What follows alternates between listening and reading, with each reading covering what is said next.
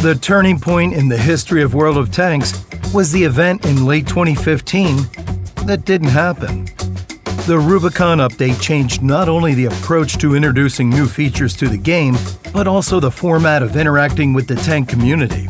Previously, the developers wanted to share the news about interesting new features with players as soon as possible, but now they became much more careful in their announcements. However, the most important aspect remained unchanged. The development team was still committed to making the game better and more interesting. But how do you add new features in a way so that most players will be okay with them? The answer was simple. You needed to work on them with the players themselves.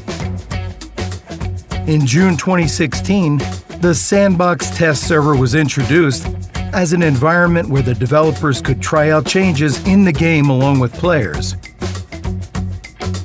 And the first thing to test was pivotal in World of Tanks: balance. Global balance changes were much needed at that point, and both the players and developers knew it. But everyone realized that the consequences of such changes could be extremely significant. The list of changes announced for the first Sandbox testing iteration was very extensive. Introducing roles for different vehicle types, artillery rebalancing, changing vehicle maneuverability, recalculating gun damage systems, decreasing shell armor penetration with distance, and many more. The decision was made to rebuild the balance starting from the top of the tech trees and moving down. After the rebalance was tested, Sandbox became the place to try out other features.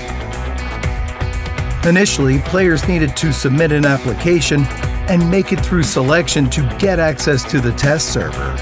At the same time, the developers pointed out that they were interested in the participation of many players.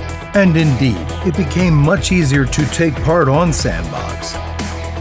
The first surveys after the test showed that players were enthusiastic about the Sandbox idea.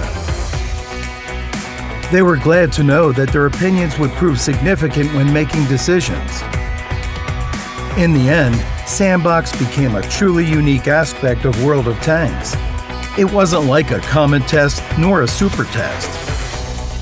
There, the developers shared and continue to share their ideas and hypotheses with players, all the while studying player opinions on all experiments.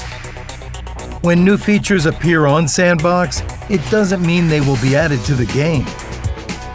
However, this is where the first steps towards new changes in the game are made by developers and players to help take World of Tanks to the next level.